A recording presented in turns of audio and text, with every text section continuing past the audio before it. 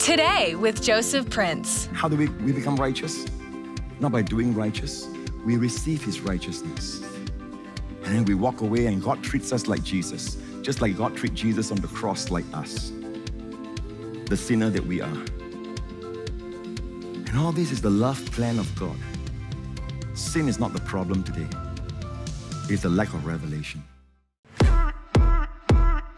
God cannot say boys will be boys, never mind. Let's sweep everything under the carpet. You know, God cannot do that. Neither can the judge here in our Supreme Court. He cannot be saying, oh, you're my son, you know, my son and my dear son, you're right here in front of me. What do you do? Ah, never mind. Sweep everything under the carpet. I forgive you. No, that's not a just judge. And God is a perfect and just God. God is love, all right? But justice, the Bible says justice and righteousness is the foundation of His throne. The whole universe works because God is a God of His word, all right? We exaggerate, God doesn't. Amen. So when God says to Adam, before he sinned, God says, dying, you shall die. In the Hebrew, it is two words of dying. Dying, you shall die. You will start to die. Where? Spiritually.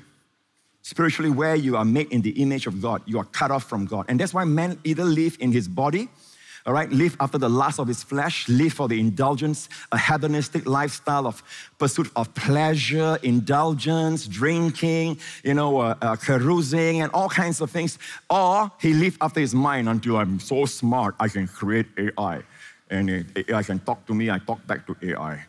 All right, either he live in his body or he live in his mind, but he no more live in his spirit. When you talk about the spirit, he doesn't understand because the spirit, the real him is dead. So God said to Adam, the day you partake of it, dying spiritually, you shall die one day physically. So Adam didn't die immediately, physically, but he started to die. He died in his spirit, then he died in his soul, and then finally he died in his body. And hence, everyone dies. It's not God's plan. Never was His plan.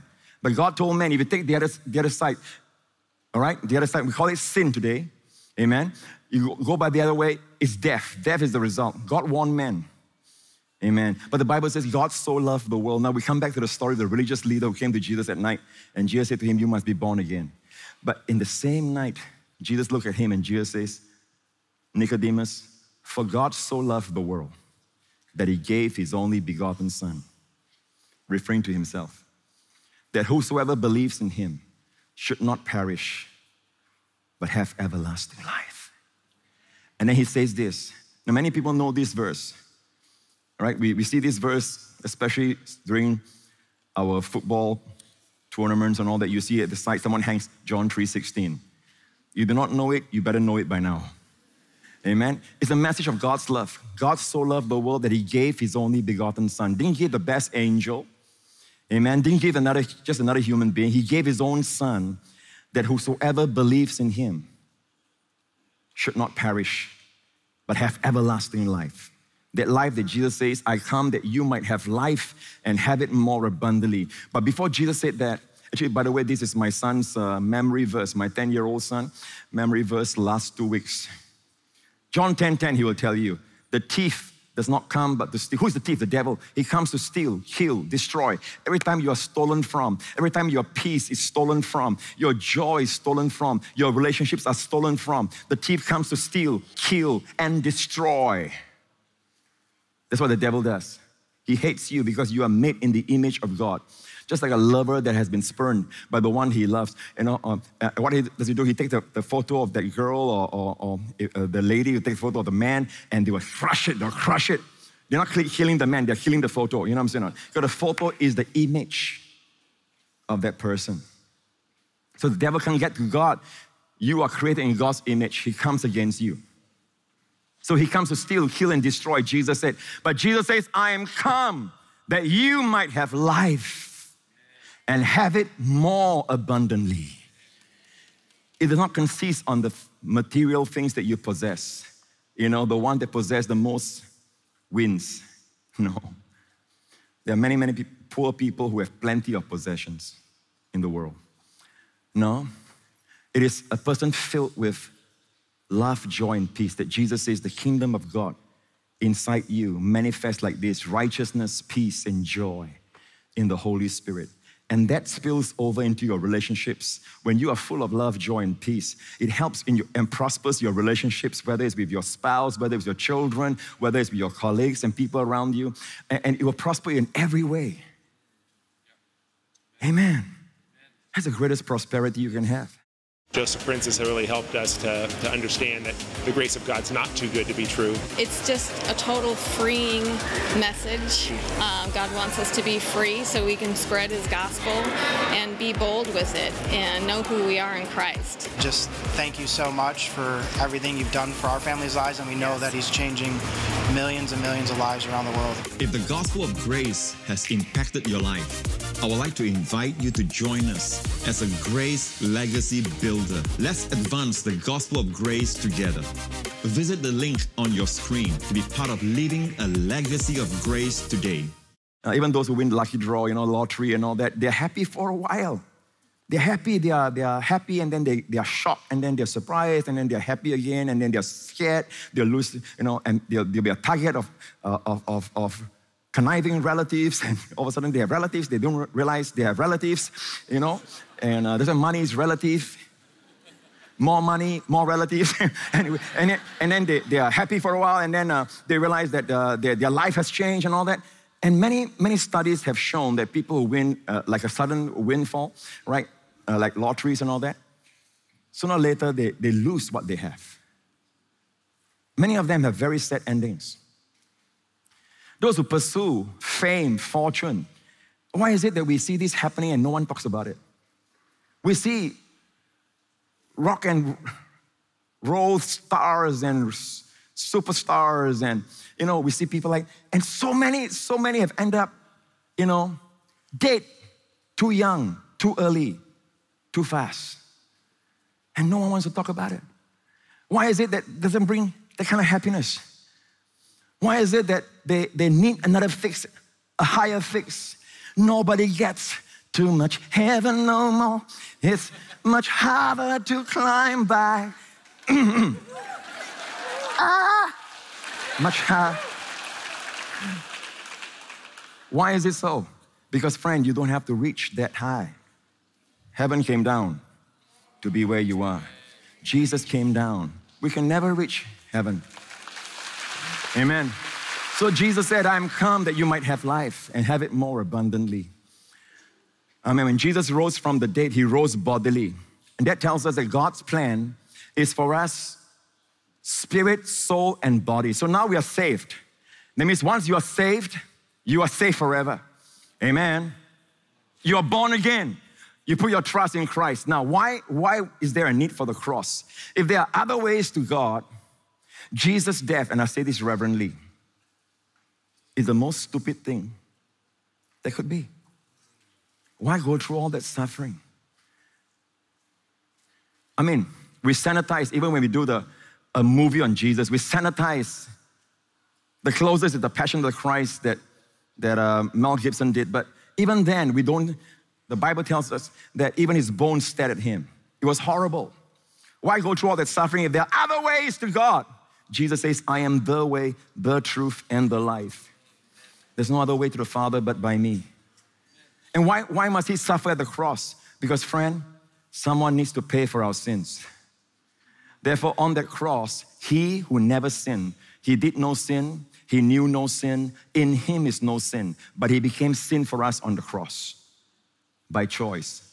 By choice. No one could arrest Him. In the garden, when they came to arrest Him, soldiers, strong soldiers, brandishing their staves and their swords, they came to arrest Jesus. One man came to arrest one man. Amen. And the man spoke up when they asked, we seek Jesus of Nazareth. He stepped up and says, I am. I am is a declaration of the God of the burning bush. Many years ago, when God chose Moses to lead the people of Israel out of Egypt, and Moses asked God, when they ask me your name, what is your name, God, that I may tell them? God says, I am that I am. When Jesus came and they want to arrest Him, they came up to arrest Him, Jesus stepped up and says, I am. You know what happened to them? They all fell. The so-called divine captive waited for them to get up to captivate Him. Who is the real captive here? and who is the real captivator. But he chose to lay down his life. Jesus said it like this, we think that he was murdered, he was killed. No. He says, no one can take my life from me. I lay down my life. And why did he lay down his life? Why did he lay down on the cross? Why did he cry, Father, forgive them, for they know not what they do? Because the picture of the Old Testament, the Feast of Passover, is a feast to commemorate their coming out, their deliverance from Egypt, from slavery into freedom. And on that first Passover, God told them, put the blood on the doorposts and on the lintel. So imagine that. Picture this with me, okay? Blood on the lintel and blood on the doorposts, the two doorposts. All right? What do you have? You have the cross. And God said this, when I see the blood on this night, I will cross over Egypt. And the angel of death will be looking. And God says, when I see the blood, I will cause the destroyer to pass over your house. That's why I call it Passover, the Feast of Passover. And God says, I will not allow the destroyer to kill your firstborn. All right?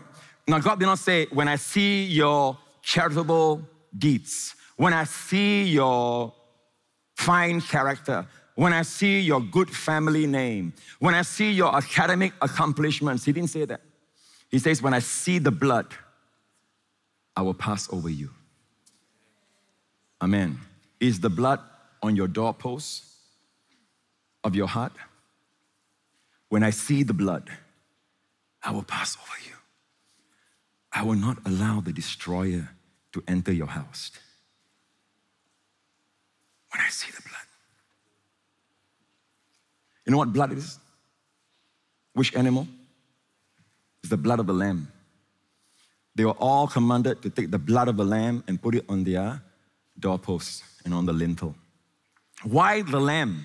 Because in those days, after that they had a temple, they had a tabernacle and a temple to go to. When they sin, a person who has sinned, the offerer will bring his lamb. They'll get a lamb and they go to the priest. The priest represents God, okay? He speaks on God's behalf. He's like the eyes of God. Now, when the offerer comes with the lamb, the priest does not look at the offerer. A lot of people think when they come to God, God is looking at me, all right? But if you have Jesus in your life, God is not looking at you. God is looking at Jesus, the true Lamb of God. Amen? If you're without Christ, of course, if an offerer sin, all right? The idea of offerer means you're offering, isn't it?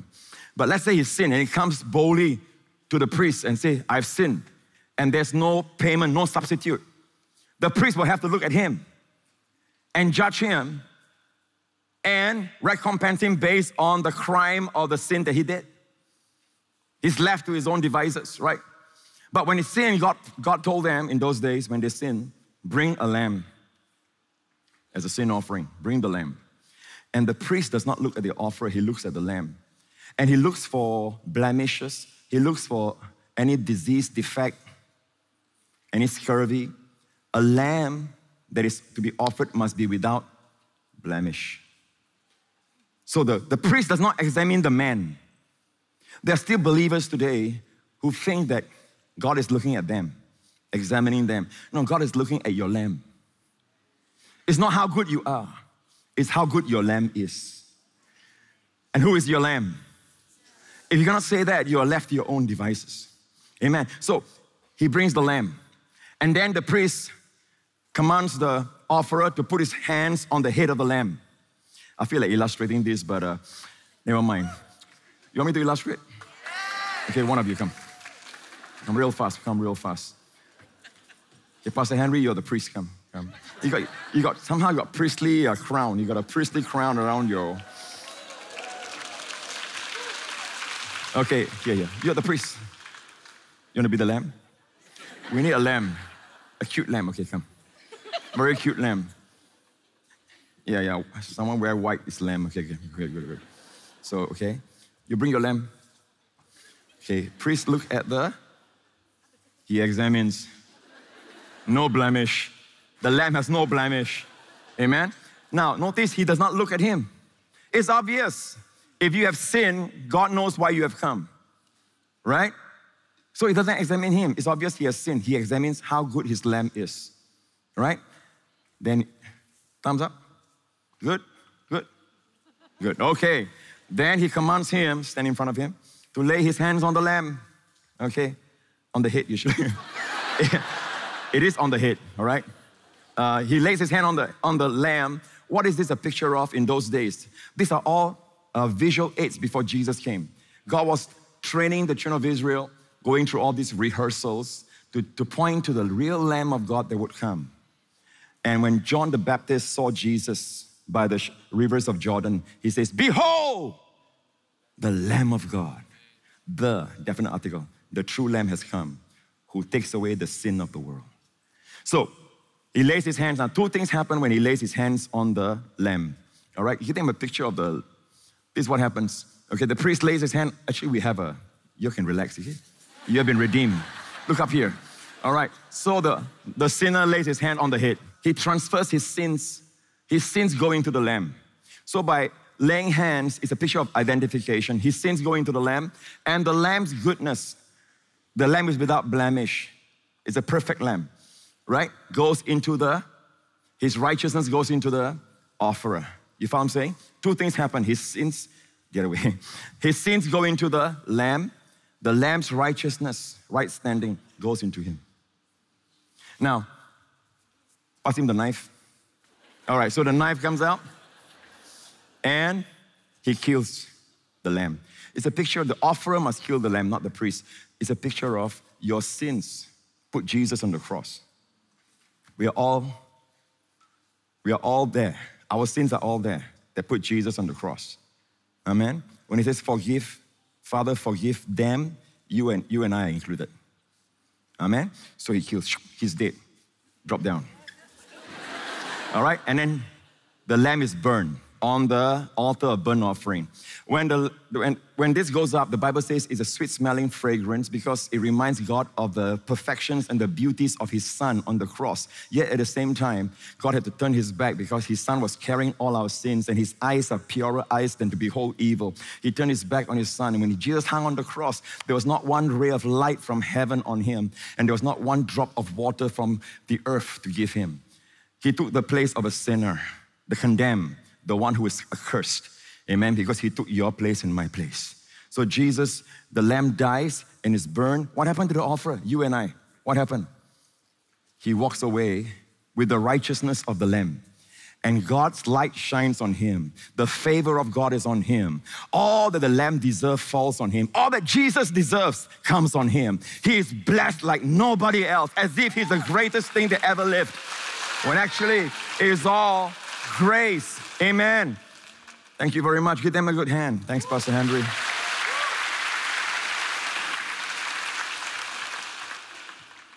This is grace. It is not going higher, do better, try harder. No, it is receiving a finished work. You see, how did Jesus become sin on the cross?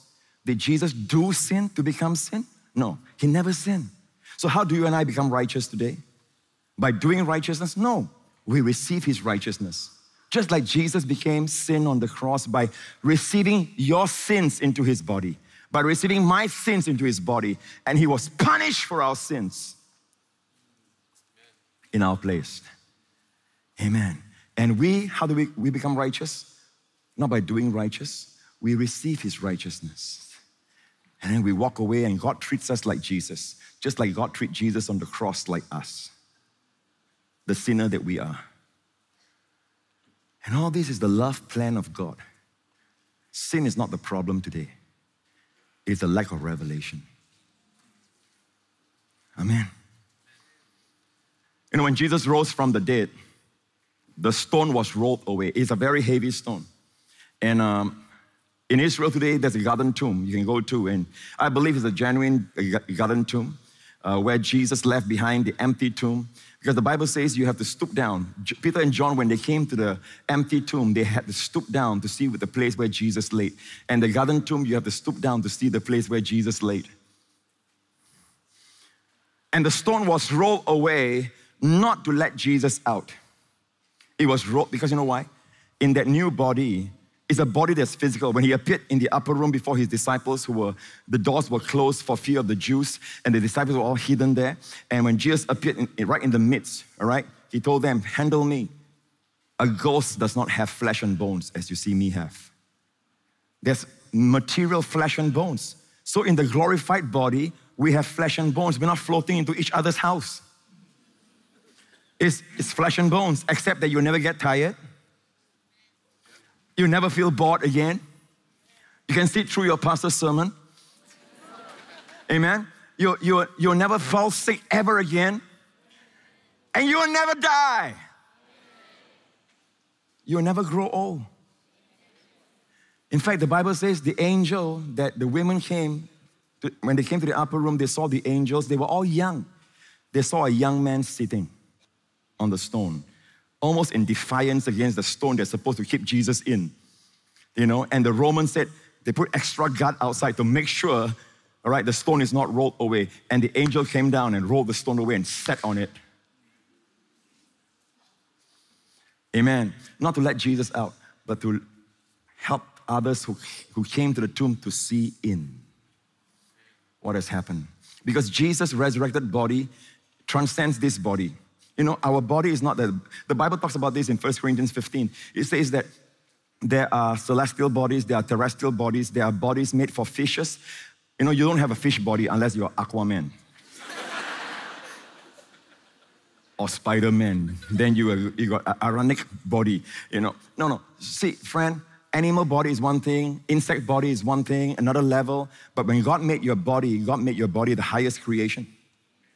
But then there's a higher creation, the resurrected body of Jesus, that the Bible says one day our bodies will be transformed like his body. And that body doesn't come and go. Jesus, when in his resurrected form, does not come, does not go. He appears or disappears. Therefore, the stone is not needed to be rolled away for him to come out. He can appear and disappear. He's no more subject to the laws of this earth, like the law of gravity or whatever, or time and matter. He transcends them. Just like an aeroplane, every time an aeroplane takes off, all right, it transcends the law of gravity by the law of trust and lift. There'll be a higher law that we'll all walk in. Jesus' body is a different body than the body of Lazarus, whom he raised from the dead. Right? After Lazarus was dead 4 days, the sister said, you know, by this time he stinks. And Jesus says, if you believe, you'll see the glory of God. And he says, Lazarus, come forth. I'm so glad Jesus says Lazarus. He specified because that place got a lot of dead people around, you know. If he says, come forth, everyone could come forth. Lazarus came forth, bound hand and foot. Because in those days, when you die, the Jewish custom is to wrap you in linen cloth like a mummy. And then they'll put spices. And when the spices harden, there's no way you can crack open the thing. It's hard as a rock. And that's very interesting because the Bible says when Peter and John came to the empty tomb, the woman, the first person that Jesus appeared to in his resurrected form was a woman. And all the women said, a new order has come. Amen. Under the law, women, in a sense, is subjugated. They're not even recognized. But under grace, a new order has come. The first preacher actually was a woman. Jesus told Mary, go, not Mary, his mother. There are a few Marys in the Bible. This Mary Magdalene. He said, go and tell my brethren. First time he calls them my brethren. Before that, he calls them my flock, my disciples. But this is the first time he says, my brethren. Tell them, I'm going to their Father and my Father, your God and my God. We are now from the same family. Once you are born again, you are born with the nature and the stock and the DNA of God himself. Blessed by what you've seen today? Subscribe to the Joseph Prince Ministries YouTube channel and never miss a single episode. New videos released daily that will encourage and empower you to live a victorious life.